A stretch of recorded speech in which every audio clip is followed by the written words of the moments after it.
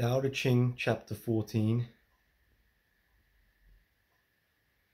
We look at it and we do not see it, and we name it the equable.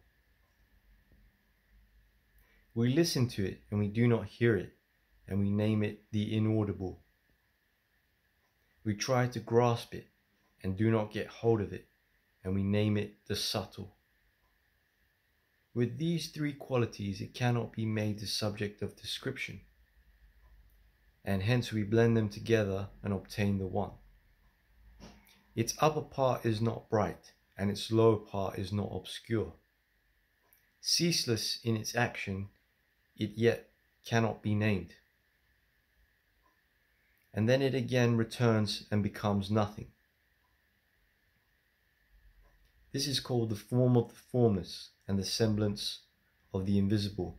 This is called the fleeting and the indeterminable. We meet it and do not see its front. We follow it and do not see its back. When we can lay hold of the Tao of old to direct the things of the present day and are able to know it as it was of old in the beginning, this is called unwinding the clue of Tao.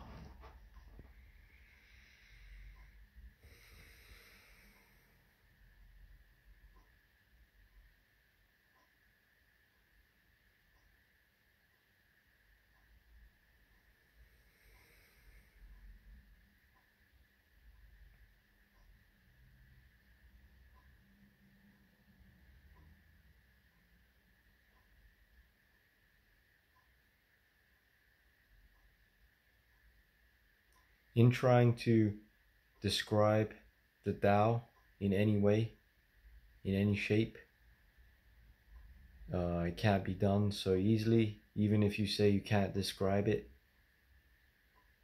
you can kind of describe it.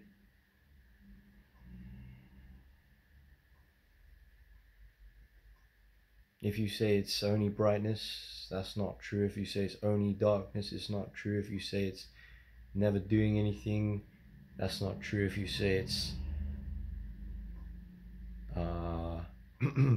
nothing, totally empty, that's not true. It's everything.